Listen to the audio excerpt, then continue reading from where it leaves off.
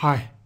Now, I'm assuming you watched my earlier video in this series on hyperbolic functions where I showed you the definitions of sin x, cosh x and tanh x. And in this video, what I want to do is now go on to show you what the graphs of these three functions look like.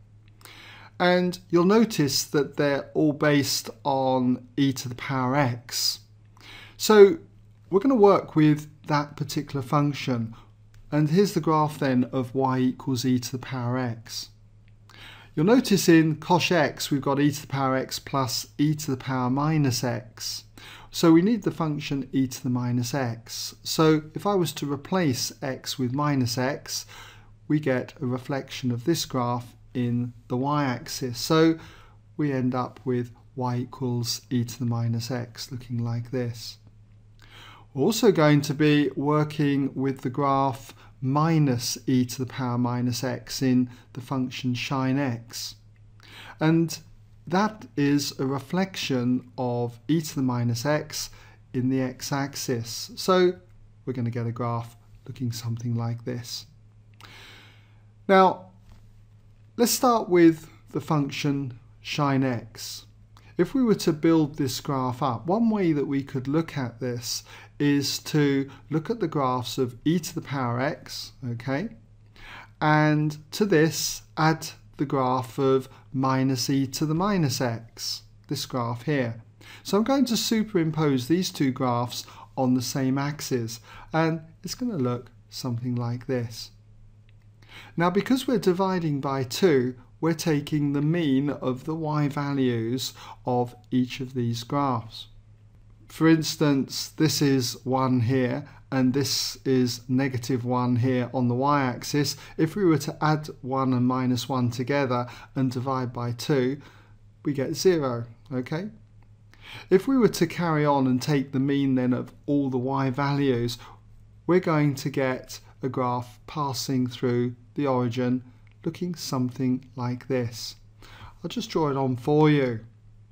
And this would be the graph of y equals sin x.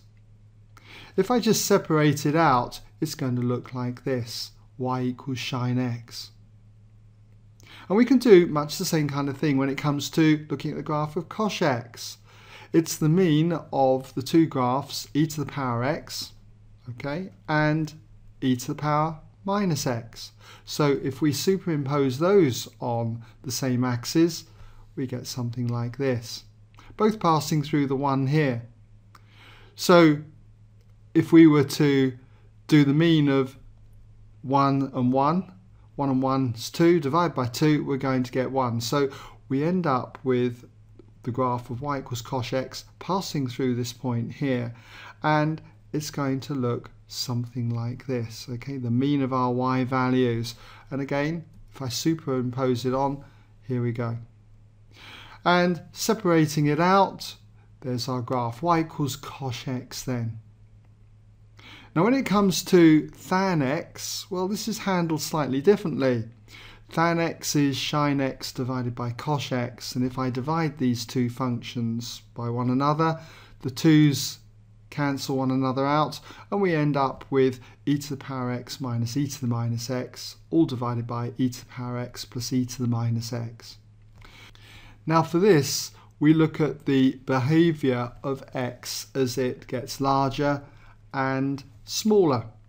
So as x gets larger, just put this down, okay, gets larger, what happens to, say, the term e to the power minus x?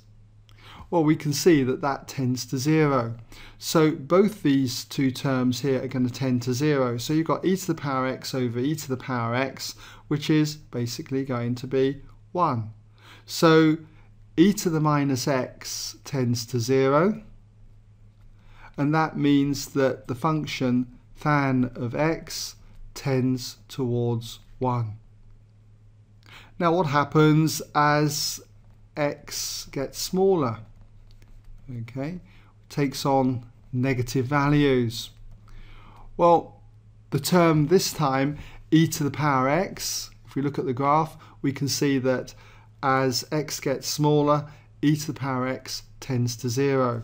So these two terms here are going to tend to 0, leaving us with minus e to the power minus x divided by e to the minus x. Well, these two terms are going to be the same, and we're just going to have minus 1 then. So e to the power x this time tends to 0, and that means that the function tanh of x tends towards negative 1. So we've also got the fact that when x equals 0, the top here becomes 1 minus 1, so that's 0, divided by 1 plus 1. 0 divided by 2 is 0. So this graph is going to pass through the origin. So putting those ideas together, what we get is this graph for y equals tanh x. It goes through the origin, and as x gets larger, it tends towards 1. An asymptote, okay? So I'll just mark that asymptote in there as a dotted line. And we notice that as x gets smaller, tanh x tends towards minus 1. So minus 1 is also an asymptote. So I hope that's given you an idea then on how we go about drawing these three graphs, these three hyperbolic functions, sin x, cosh x and tanh x. So do try and commit these graphs to memory because you're going to need to use them later.